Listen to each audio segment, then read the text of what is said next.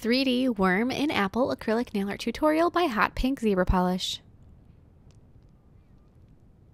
Hi everyone, in today's video I'm going to be showing you an extreme 3D apple with a little worm that comes out of it for the back to school season. I do have some other past back to school nails that I'll put in the description box below, and I know that this back to school is different for a lot of families than it was previously, and so I decided to do something that's just cute and funny and, you know, not quite as obviously back to school as I've done in the past. I hope you like this design as much as I do. I think that little worm is so cute. And don't forget to click subscribe to all my future videos as well.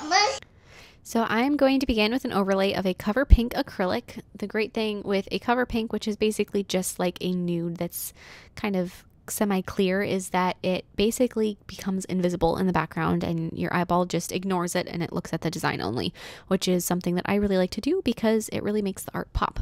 So I'm going to file the nail into shape with my e-file to make sure that it's all nice and smooth and crisp and clean and beautiful for all of that 3D art that I mentioned.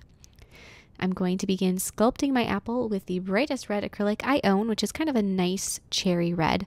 And I'm going to press it out and kind of gently manipulate it. And I sculpted my apple on an angle on the nail, so it wasn't just straight up and down. I kind of like the way it looks when the art is slightly, almost intentionally crooked, if you will. I'm going to take the tip of my brush and gently poke it in to create the indent in the top of the apple, which is going to give a really nice space for where the stem and the leaf are.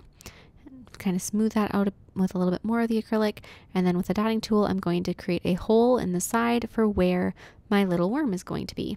Flatten out the lip that hole created, and then smooth it out once again with a bit more of the red acrylic.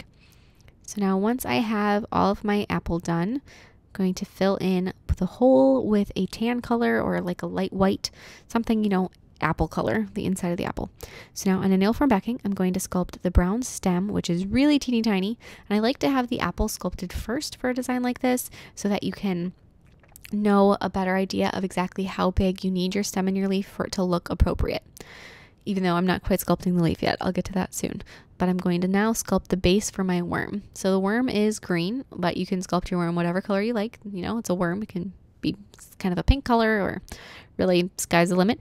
So I'm going to take my green and just sculpt a worm that's a very basic shape, and then I'm going to glue those two pieces onto the nail. So I'm going to glue the stem on to the top of the apple, just coming out like so, and then I'm going to glue that worm into the hole. So when the worm is glued into the hole, you can decide exactly how 3D and how far up you want him to go. I stuck him up pretty high so that it really came off the nail. And then I'm going to thicken up behind the worm with a bit more of the green acrylic. It was very flat when it came off the nail form backing and didn't have the, you know, super 3D 360 appearance that I wanted to have. So adding a little bit more acrylic to both sides just to kind of bulk it up and give it some more 3D-ness is always good. Kind of fill it out, round it off a bit, smooth out all those sides. Underneath the apple stem a bit too. That one is more to add strength than anything else visually, but it is good to have that so it is nice and strong. So then on the nail form backing, I'm going to be sculpting the leaf for my apple. And so I'm going to use the same green that I used for my worm actually, and just sculpt your basic leaf shape. And then as that is setting up, I'm going to work next to it and I'm going to create the eyes for my worm. So I wanted my worm's eyes to be really, really big and kind of like googly eyes.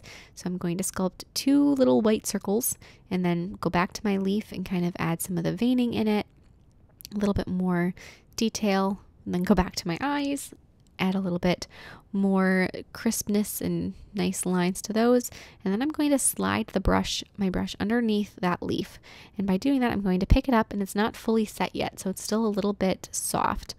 And I'm going to take my brush and I'm going to press it onto the stem and then let it just kind of curve down gently. And yeah, just use a little bit of muscle power. And then after that, I'm going to glue the eyeballs onto my worm. So just glue them on so they really stick up off the worm. You see what I mean when I said they're kind of like googly eyes? They're just really big and exaggerated. So then I'm going to secure both the eyeballs to my worm and the leaf to the stem with some clear acrylic underneath. So just a touch. It doesn't take much of it. I'm also going to take more white acrylic and add some more 3D-ness to the eyeballs.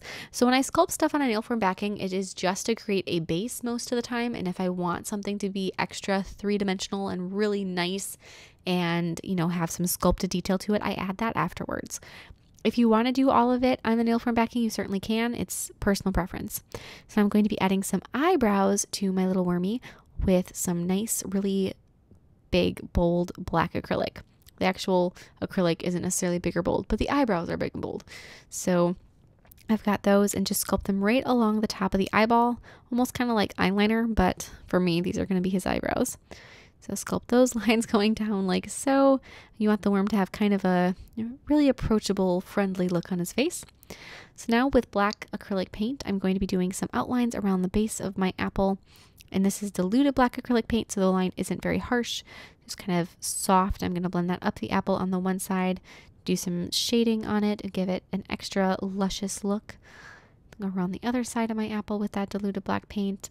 Shade in the hole for both my worm and then the indent on the top of the apple. Go around the worm's eyes with the black paint. And when you dilute your black paint, it just makes it a bit more workable.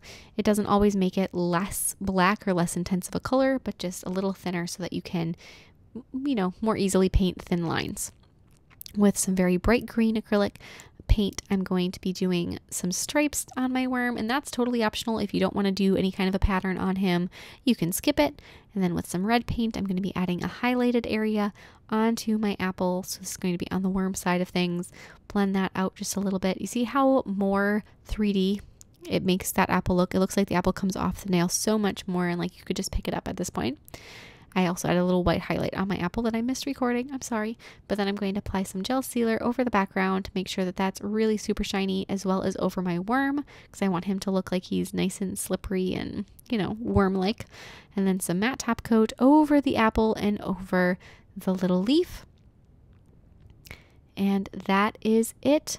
I hope you guys like this design as much as I do. If you would like to see any of my past back to school nails, as I said, I'll put links to them in the description box below. The 4D one that has an opening notebook, I highly recommend. It's one of my favorite videos ever. So definitely check that one out if you haven't seen it before. And I will see you next time. Bye.